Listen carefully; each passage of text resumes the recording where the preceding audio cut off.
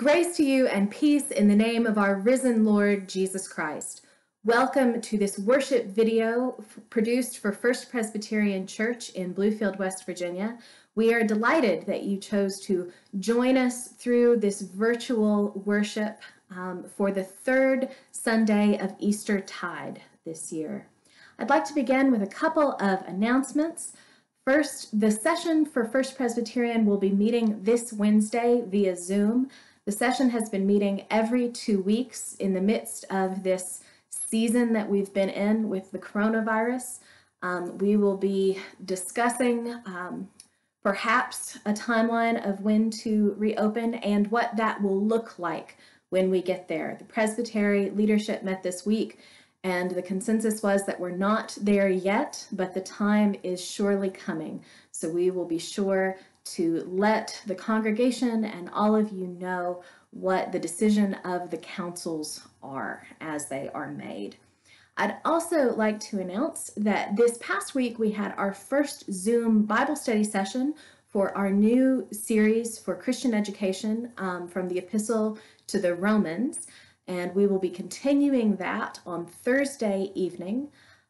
Hopefully those of you who would like to participate can join us on Zoom on Thursday night, and even those who don't want to participate in the Zoom discussion, the study guide questions are available for everyone to be engaging in the Word and in their discipleship in this season from home. And one last announcement I'd like to bring to everyone's attention. This past week was Administrative Assistance Day.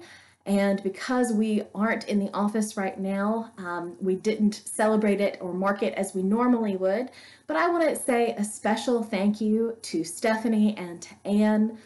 They have continued to work partly in the office, but mostly from home during this season. They do so many things behind the scenes that help the church continue its mission, and I personally am very grateful for that. I know that many of you are. So if you get the chance to write a note, send a text, just let them know how much they're appreciated. Now let us turn our hearts and our minds to worship the Lord. Our first hymn this morning is number 697, for those of you who have a hymnal, Take My Life and Let It Be. Let us sing.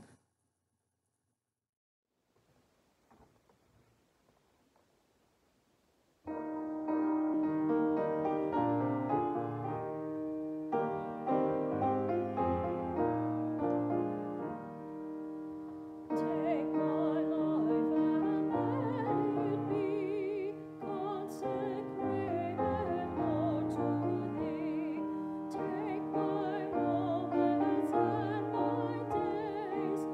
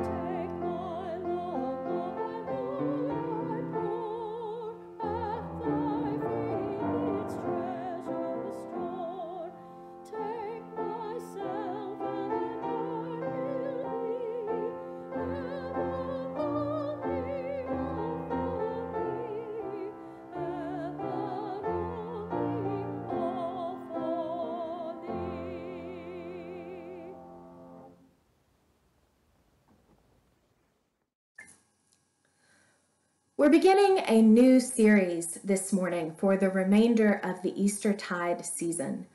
For the next few weeks, we're going to be walking with one of Christ's best-known disciples, Peter. We're going to be hearing from his letter to the early church, and we're looking forward to Pentecost when we encounter his famous sermon out of Acts 2.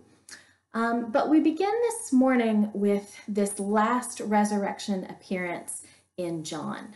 And as we think about how this simple fisherman from Galilee was to become a great preacher and leader of the early church, I think that this encounter with Jesus is foundational for everything that happens next. And so I invite those of you who'd like to turn in your Bibles to the 21st chapter of the Gospel of John and hear these words from the book that we love. After these things, Jesus showed himself again to the disciples by the Sea of Tiberias, and he showed himself in this way. Gathered there together were Simon Peter, Thomas called the twin, Nathanael of Cana in Galilee, the sons of Zebedee, and two others of his disciples. And Simon Peter said to them, "I am going fishing." And they said to him, "We will go with you." So they went out and got into the boat, but that night they caught nothing. And just after daybreak, Jesus stood on the beach, but the disciples didn't know that it was Jesus. And Jesus said to them, "Children, have you been fishing all night and you have no fish?" And they answered him, "None." He said to them, "Cast the net on the right side of the boat and you will find some." So they cast out the net, and now they were not able to haul it in because there were so many fish. Now the disciple whom Jesus loved said to Peter, "It is the Lord." And when Simon Peter heard it was the Lord, he put on some clothes, for he was naked, and he jumped into the sea. But the other disciples came in the boat, dragging the net full of fish, because they were not far from land, only about 100 yards off. And when they had gone ashore, they saw a charcoal fire there, with fish on it and bread. And Jesus said to them, "Bring some of the fish you have just caught." So Simon Peter went aboard and hauled the net ashore, full of large fish, 153 of them. And though there were so many, the net was not torn. Jesus said to them, "Come and have breakfast." Now none of the disciples dared to ask him, "Who are you?" because they knew it was the Lord. Jesus came and took the bread and gave it to them, and he did the same with the fish. This was now the third time that Jesus had appeared to the disciples after he was raised from the dead. And when they had finished breakfast, Jesus said to Simon Peter, "Simon, son of John, do you love me more than these?" He said to him, "Yes, Lord, you know that I love you." Jesus said to him, "Feed my lambs." And a second time he said to him, "Simon, son of John, do you love me?" And Peter said, "Yes, Lord, you know that I love you." And Jesus said to him, "Tend my sheep." And Jesus said a third time, "Simon, son of John, do you love me?" And Peter felt hurt because he had said to him a third time, "Do you love me?" So Peter answered, "Lord, you know everything. You know that I love you." And Jesus said to him, "Feed my sheep. Very truly, I tell you, when you were younger, you used to fasten your own belt and go wherever you wished. But when you grow old, you will stretch out your hands, and someone else will fasten a belt around you and take you where you do not wish to go." He said this to indicate the kind of death by which he would glorify God. And after he said this, he said to Peter, "Follow me." This is the word of the Lord. Thanks be to God. So I'm probably not alone in this when I say that it hasn't felt much like Easter this year. This is the third Sunday of Eastertide, and I know that Jesus is raised from the tomb, whether we gather to sing our Alleluias or not. But I really missed the Alleluias this year. I missed getting up to sing at sunrise out in the cold and then enjoying a big Easter breakfast before the next service. I missed seeing kids dressed to the nines in their spring frocks and bow ties and out hunting colorful eggs. I even missed the lilies, and I'm allergic to lilies. They make me sneeze and my eyes water. But something about the smell is just connected to Easter. And I tried to keep the holy day, to use the Old Testament language. I preached the good news of the resurrection, and I believe it with my whole heart. But I confess that I struggled to feel it this year. Deep down in my chest, it felt like something was missing this Easter. It felt like that sense of celebration that I've come to link to that Sunday just wasn't there. It was absent. And I've had to sit with that for a while. And the more I reflected on it, the more that I thought about those first disciples' experience of Easter and how they probably didn't feel much like they were celebrating anything either. And I found some empathy there. Because in the last chapter of John, chapter 20, John tells us that on Easter evening, the disciples were locked in the house. They were huddled together in fear, even after they had received the good news from Mary. Now, maybe they didn't believe her, or maybe they were just confused because she was rejoicing, had seen the Lord.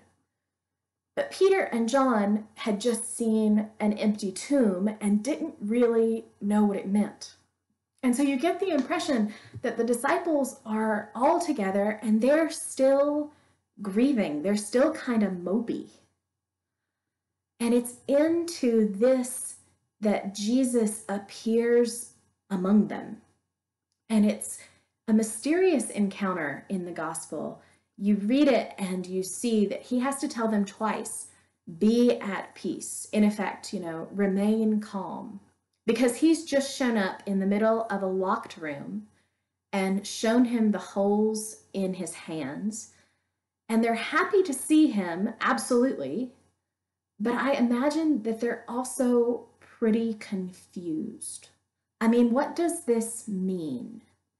He blows on them and tells them, receive the Holy Spirit. You now will forgive sins and they are forgiven, or retain and they are retained. And I imagine that they're unsure as to what that is. I'm not sure that the Spirit has found any further clarity for them. And I say that because 1 week later, they're still in the exact same place. Again, John says, the doors were shut. In the week between that first evening and 8 days later, we know that they told Thomas, who wasn't with them, that they had seen the Lord and that he didn't believe them. But other than that conversation with Thomas, I have no idea what else they got up to. What were they doing? Did they even know what they were doing that week? There's been a lot of discussion lately about how people react to communal trauma. Everyone that you know right now is experiencing something immense. Our collective anxiety is high, and there's a lot of uncertainty in the air all around us. We've lost our routines and some of those regular habits and activities that help give our lives structure and a sense of stability. And maybe those disciples were living something similar. Perhaps it was hard to even realize that a week had passed, that they hadn't really moved, because each day seemed so much like the one before, and over time they started to run together. Sound familiar? Or maybe I'm just speaking out of my experience right now. But regardless, more time has passed. Even since then, since those first two resurrection appearances, time has passed, and we don't know how long, but it's later now because we know that they've left Jerusalem. John tells us that he and his brother James are with Nathanael and Thomas and Peter and a couple of the other disciples, and they're back in Galilee. In other words, they went home. They're back where they started from before Jesus showed up all those years ago and invited them to come and see what this journey of discipleship was going to be like. So they've gone home. But that old adage holds true. They can't really go back again because everything is different. Everything has changed. They're not the same people that they were before they left. And it's left them at loose ends now. They're different and they're not sure what to do next. And so Peter announces that he's going fishing. In other words, he's going back to the trade that he knows how to do. It's the same thing that he grew up doing. It's what he was doing before Jesus showed up. He is returning to the comfort of his routine, and the others all say, yeah, that sounds good. We'll come too. And that speaks to me right now because there's a lot of talk about this desire to get back to normal. In this season, there's been an immense disruption in our lives, and it's totally normal to want it to just fade away.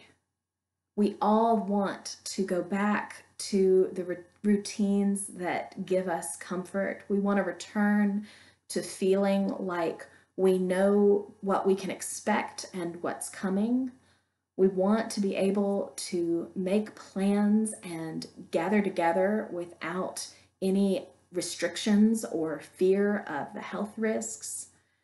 We want to feel that sense of celebration and be able to mark these occasions that are passing, like Easter and birthdays and graduations. We want to go back to work. We want to go to ball games and restaurants. We want to take vacation and visit one another. We want all of those things. And it's normal to want to go back to normal. But the sad reality that we're in right now is that we can't really go back. Everything has changed. It's going to be a long time before we're able to gather in large groups again, longer than any of us wants it to be. It's going to be a long time before the threat of this virus is truly understood and resolved. Yes, there are going to be treatments and tests and studies and the eventual vaccine, but all of those things take time. And there are going to be infections and reinfections and side effects and adverse reactions and complications. There are going to be more issues and consequences of this than anybody is able to predict right now. And even when we can kind of reopen things, we're going to have to be very careful. There's going to have to be thought and precautions that have to be in place. Distancing and disinfecting are going to become our new normal. Carefully thinking through our interactions and our institutions is going to be the focus of intensive energy. These conversations are already happening. And so as much as we all want to get back to normal, we're going to have to wrestle with some of these hard truths. We're going to have to recognize and allow ourselves space to grieve those things that are permanently altered. And so we're right there with Peter in the boat. Peter goes fishing and it doesn't work. They went out and got into the boat and they caught nothing, John tells us. These are folks who grew up on the lake. They have been fishing their whole lives. They know how to navigate the waters. They know how to cast the nets. This is a routine that has brought in plenty of results before. This is how they made their livelihood. This is how they fed themselves and their families and their villages. This is what they know and what they're comfortable with. But now they're trying to do all of those things to go back to normal, and it's not working. They don't catch anything. And I can only imagine the frustration and confusion, and I share in that with Peter during this long, long night of fishing, casting nets, pulling them in, nothing but water. And then Jesus shows up. In God's timing and with Christ's direction, they bring in a catch so large that they're struggling to haul it to shore. And this has only happened once before, and so they know immediately who it is that they're talking to. Jesus calls them in, and just like years ago, he issues this invitation. What had been, come and see, is now, come and have breakfast. And then he pulls Peter aside and has this conversation, and we begin to understand why it is that Peter can't go back to normal. Because Peter isn't called to be a fisherman anymore. Jesus asks if Peter loves him, and then he gives him a new assignment. He says, "Feed my sheep." The Good Shepherd himself is telling Peter that now it's his job to take care of the flock. And this fisherman from Galilee is going to become a shepherd, a pastor, and a leader in the early church. This uneducated village boy is going to preach to the crowds and the highest authorities in all the land. He's going to lead this new faith community through its infancy and be part of these conversations as they figure out together, what does it mean to follow Christ, a risen, resurrected Lord? He's going to comfort the early church through persecution. He's going to encourage them in faith and hope. And eventually he is going to be martyred, as John says, to God's glory. The Spirit is going to equip this disciple to grow into everything that Jesus is calling him to be. And none of that looks like going back to normal. And all of the grief and all of the gifts of that are true. And so I imagine that at the end of this conversation with Jesus, Peter still isn't celebrating, because he's got a really rough road ahead of him. And he doesn't even fully understand yet where it's going to lead. But he's proclaimed his love for Christ, and he's been absolved from his denial. He's been given this new task and purpose, and now he can get to work with the other disciples, start figuring out what it looks like to tend the sheep. And so this is where I think we are too. This Sunday and in this season, we've inherited this mission of the kingdom. We're called to feed the lambs and tend the sheep, and we're realizing that doing so is probably not going to look exactly like what it has before. And some of us may feel just as inept and ill-equipped as a fisherman who's handed a crook and told to go out into the hills and be a shepherd on still wavery sea legs. But I firmly believe that the Spirit will empower us for this new task. In God's timing and by God's grace, Jesus will appear even in the midst of our moping, and our nets will be full. We will rejoice in his presence, and we will share fellowship over a bountiful meal. And even in the midst of our confusion and uncertainty, God's Spirit is still with us. It's guiding us to be disciples. It will grant us peace. And that is the good news that I am celebrating this Sunday and all through Eastertide.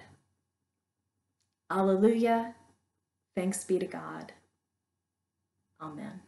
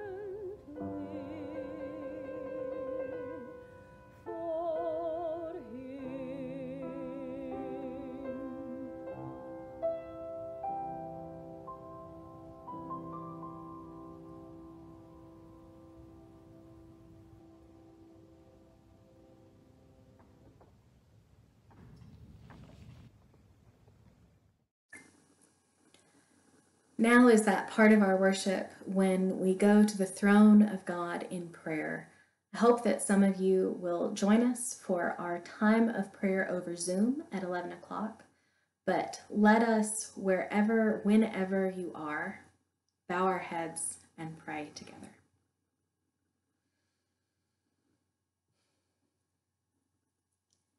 Gracious God, in this season of Easter, we come before you, grateful that our risen Lord Jesus sits at your right hand and even now is praying for and with us. We come to you thankful for his life, that your love was so great that Christ came and walked among us and showed us how to live in righteousness and relationship with you and with one another. We thank you that Jesus called disciples, men and women, to follow him, that they were empowered to preach grace and truth, and that we have inherited the rich blessings of their witness. Lord, we pray that we would feel your Spirit move among us, and that we would also be equipped as your disciples to build up the kingdom of God, to serve you by loving our neighbors and tending the poor, by feeding your sheep and sharing the grace and forgiveness that we have received from you freely. Gracious God, we pray for your church today, those that we love in our community and our siblings in Christ around the world. May you continue to faithfully guide us in this difficult season of uncertainty. May your Spirit grant peace where there is anxiety, healing where there is illness, and comfort where there is grief. May we continue to feel your loving presence, which binds us together even when we are apart, and grant us the bold confidence to faithfully pray as Christ taught his disciples. Our Father, who art in heaven, hallowed be thy name. Thy kingdom come, thy will be done on earth as it is in heaven. Give us this day our daily bread, and forgive us our debts as we forgive our debtors. Lead us not into temptation, but deliver us from evil. For thine is the kingdom and the power and the glory, forever and ever. Amen. Our closing hymn is number 726. Will you come and follow me? Let us sing together.